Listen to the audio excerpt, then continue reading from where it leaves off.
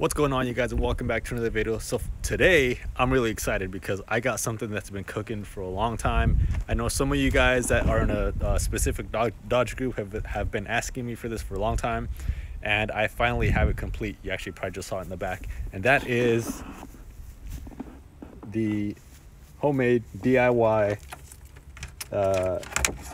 e-fan conversion kit. So what I'll be doing with this one is I'll be installing this one, and I'll be removing this elephant of a fan, so radiator fan. So I'll be getting rid of this thing because, one, I mean, look how big this thing is, it's an eyesore.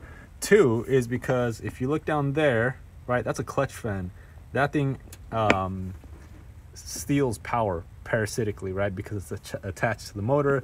The motor, when it turns on, it has to make those really heavy fan blades turn, which in turn obviously is gonna take some power, and it's not gonna be like a huge dramatic difference to where you're gonna, when you step on it, you're gonna notice a big difference, but it is parasitic. It might make the truck a little bit more efficient, a little bit more less stress on the motor. And what this does is this doesn't actually give you horsepower, this frees up horsepower. So according to some of the dyno things that I've looked at online, it frees up roughly about 10-ish, 15 horsepower, I believe.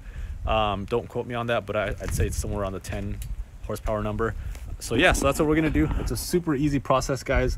I'm gonna show you guys how I do it step by step. There's only 4 bolts to remove that fan shroud. The hardest part of this, if you haven't removed this before, is actually to remove that clutch fan, because when there's a big nut that's in there, and in order to remove that, you have to hold on to the fan, which is the hardest part. A lot of people use there's like 100 different methods to get it out. I have a kind of homemade bar, actually you can see it over there, to stick into some holes that it has right there in that crank, and pretty much hold it. Actually, you know what, you guys will see it in a little bit.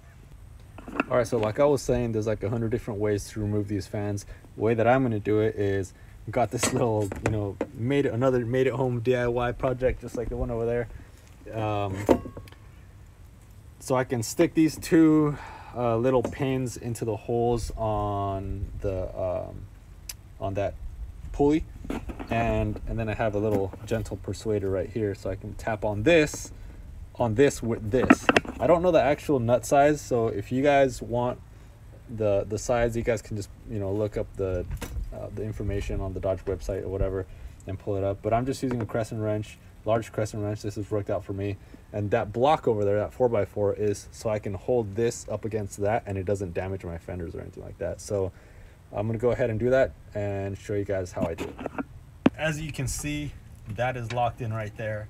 So now what I do is I just push this down like that. It should be okay right there. And now I just stick this in here to hopefully break that nut.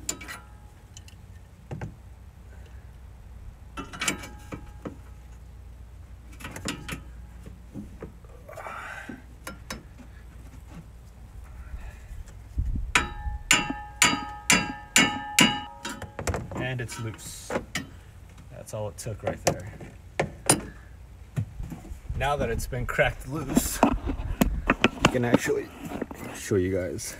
So just by spinning that, you can see that nut in there is starting to unthread. See that?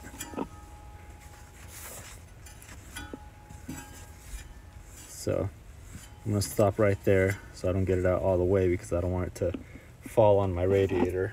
Quick little tip when you guys are taking this off: when you're removing this window wash reservoir, make sure that you pull up these little tabs right here, and then if you can see those 2 circles down there, those are, you actually don't have to push them in, but if you can, it would kind of help you to give it a little boost, so you can kind of pop it off. But more than anything, these are the ones that are locking it in, that are keeping it in place. And now it gives us access to those 4 bolts that I was talking about. I believe that these are 10 mil and just has 2 on each side, and that's it. and it's got one bolt here, and then it's got the other one right down. You can't see it because of the damn, yeah, there it is. That's the one. So oh yeah, that's right, you take this out, you take those 4 bolts out, and here I actually haven't done it yet, but what I'll be doing here is this is where I'll be putting my temperature probe to obviously get the temperature readings. And I might not do it today, but I might be attaching one to my AC, because the reason why it's a good idea to put it onto your AC, you don't have to, is in case, say for example that you're running down the road, right, it's 105 degrees out, and you're coming off the highway, and you come into the city and you come to a stop. What happens is that because you come into a stop, right, now you're not going to have the air coming in from the AC that's as cold. The reason for that is because your radiator isn't cooling as much anymore. So what happens is that if you turn on your AC, right, and you have it connected, it's going to automatically turn those fans on, which is in turn going to cool the air, which is going to give you colder AC air. So I might do that. I'm not entirely sure. I'm not really too picky about AC. I rarely even use AC when it's hot out, so I don't know, we'll see. But anyway, let's go ahead and get started. Let's start taking that stuff off so you guys can see what it looks like when it's on. Okay, we got the fan out. Now we just got to get this big Bertha out of here. Whew, there it is. Here's this old fan shroud, right, the size of a house, and you compare that to this thing right here. Tiny, small, efficient, you know, won't rob you of power like that thing does over there. It's crazy. It's like 3 times the size. I mean, yeah, it's heavier. This one's heavier, but it's gonna be on the body of the truck anyway. So, gonna be a lot more efficient. So let's pop this one in, and we'll see. Wire it up, and it should be good to go. So just in case you guys are wondering, I went with as far as the relay goes, this is the, what is it, Craig Davis, forget the exact model number. It has a digital display. This one's not waterproof, but that's why I put it up here, because it's high. It's right where the hood's going to be at. So it has dual fuses. Each one is 30 amps, and it's pretty, I mean, it's pretty simple installation. There's not much to this. It's not rocket science, you know. It's got a negative, it's got a positive. Depending on how you install these is how they're gonna blow, right? If I have them facing the other direction, or just to say, for example, the way that I have them right now, if I wanted to pull, this blue one right here has to be grounded, and the black has to be connected to power. And I know because I did a mock-up and I checked it out, made sure everything was good. And obviously this is power. This right here is my my ground, earth right there. And this right here, ignition. This is gonna go to some sort of power switch source. I'm gonna fuse mine, or connect it to a fuse in my fuse box inside of the cab. And so the fans only turn on when I turn the truck on, or the key is turned.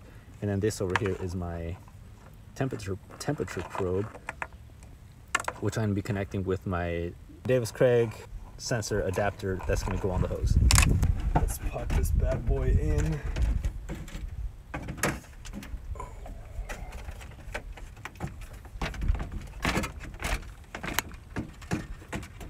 Man, look at this. You got so much room in here.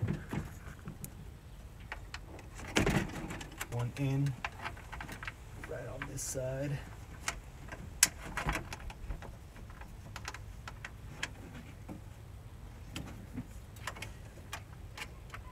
Looking good so far. Now I just gotta wire that up, run those right in through those looms, and then I made a little hole on this side so they can all come out this way, and it's gonna go right up in that battery, and it should be good to go. Now I actually just have to, I want to take some water out of this so I can put my adapter, because this is, again, this is where my my sending unit is going to be.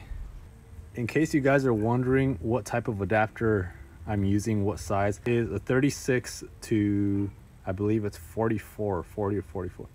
I did something to my nail. Anyway, 36 to 40. or 44 millimeters. I believe it's a 1.5 inner diameter. If you can see right there, it has like a double sleeve, and that's because it does have a sleeve. I had to put this one on in order for this to fit. It's going to be a really snug, tight fit, but that's good because that's exactly how you want it to be. You don't want this thing to be loose or anything like that. So if you guys do buy this, just make sure that you guys put this on. You don't put it on without it, because this can just pop off with all the heat because this thing expands, and you don't want to have a mess of radiator fluid flying all over the inside of your engine bay. So I'm going to put this right about here, right on that bend, and I'm going to cut off about 3/4 of an inch, which is that diameter right there.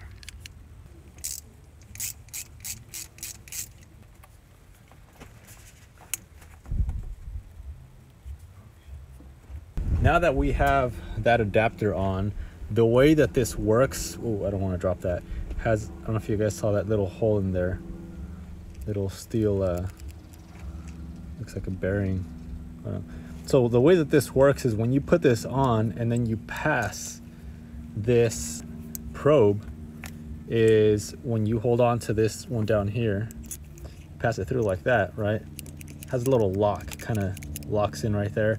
But when you hold it out and then you lock it in and you tighten these two, that actually compresses the part in there, which is gonna keep it in place, and you know, you're not gonna have to worry about this popping out or anything like that.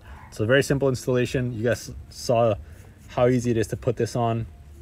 I did have to put a tiny bit of oil right on the rubber sleeve, just because it was so tight to get in there. But now that I got that in there, don't have to worry about it, and I'm just gonna wire up the rest of it and we'll be good to go. Put this reservoir back on. Like I said, it just slips in there and everything should be good to go. I got this reservoir on, everything should be ready. Let's fire her up and see if it works. So I'm gonna turn this key, turn that on. And right now it doesn't turn on simply because it has this this sending unit connection, right? As soon as I unplug this, it's gonna ground and those fans should turn on. So hopefully, cross my fingers I did everything well, everything right. And let's find out if it actually turns on. There they are.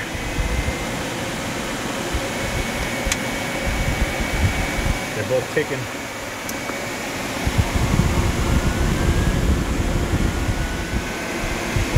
Actually, one turned on first and then the other one turned on.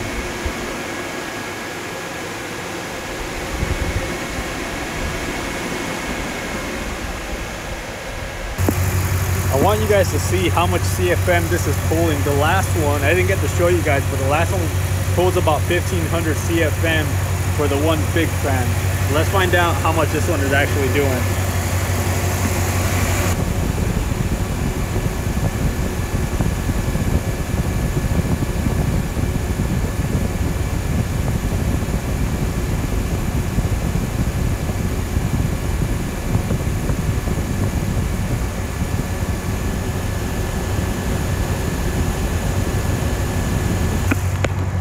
So there you have it firsthand.